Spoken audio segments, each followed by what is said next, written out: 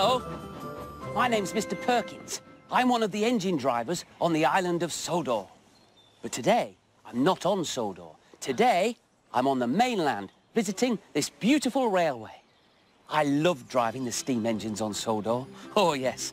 And I especially like driving Thomas. Thomas likes travelling along the line with Annie and Clarabel. But on Sodor, there are lots of different jobs to be done. And lots of different engines to do them. There are lots of different engines on this railway too.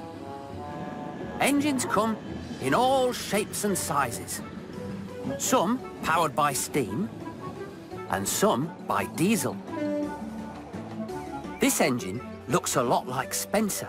It's called Sir Nigel Gresley. Look how big his driving wheels are. They're taller than this workman. His big wheels and his smooth, streamlined shape make him very fast. He can pull lots of coaches over long distances. This engine looks like Paxton. It isn't smooth or streamlined. This is a shunting engine. It's powered by diesel, and its job is to push and pull things around on the railway. Its small wheels help stop it from slipping, so it can use all its power to push the heavy loads. It's a really useful engine. This is a diesel rail car, like Daisy.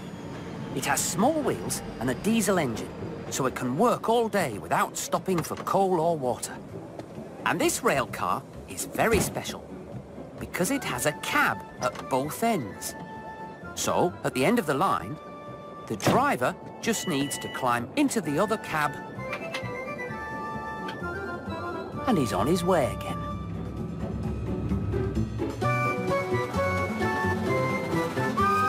This is a minimum gauge railway.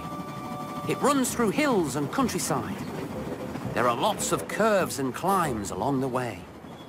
The engines here are much smaller than on a standard-size railway, and they run on special miniature tracks.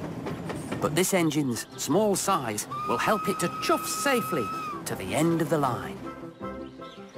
Different types of trains for different jobs on the railway. That was very interesting. But I think this engine's ready to leave. I better be going.